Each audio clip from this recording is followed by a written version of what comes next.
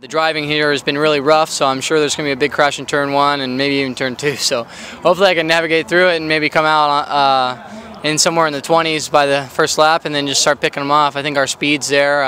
We're right there with the front runners, so I think if I stay out of the messes the first couple laps, we can maybe pull a top 10 out of this.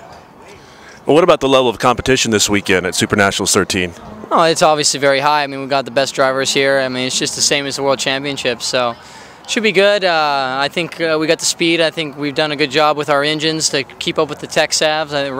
Rainey at Sweet Tech and myself have put a lot of hard work into it, so really proud of Rainey for what he's done. And I think, fortunately, we had some bad heats, but I think we can still salvage a good top 10 out of this and come out of here with our heads held high, knowing that we can run with the best with our own stuff. So all in all, regardless of how the weekend goes, I think it was kind of a small success for me and Rainey to know that we can run with the best with our own stuff and not have to have these factory suitcase engines.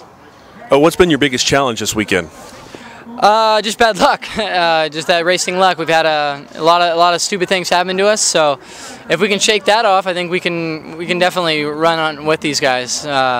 Other than that, I mean, the biggest challenge has been just trying to get the chassis right for us. And I think in the morning warm-up we found some things that we liked, and I think we can maybe push it a little bit further for the final. And I think we can arrive in the top 10 positions for sure. Thanks a lot.